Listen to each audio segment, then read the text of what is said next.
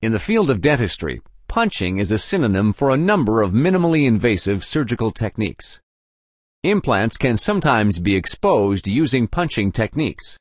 You can find out more in the video entitled Exposure.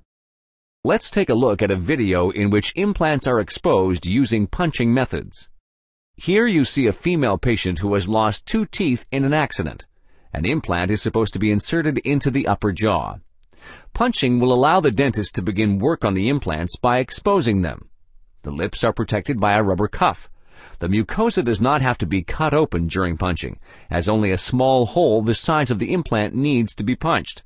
The patient experiences less pain in this procedure in comparison to a tooth extraction. After punching, the implant drill hole is refurbished using various instruments.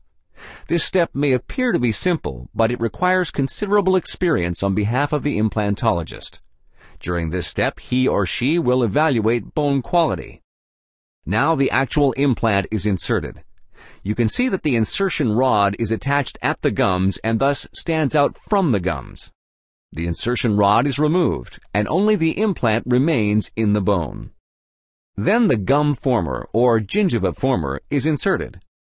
You can find out more in the video by the same name. The provisional solution is reinserted into the patient's mouth until the final treatment is carried out.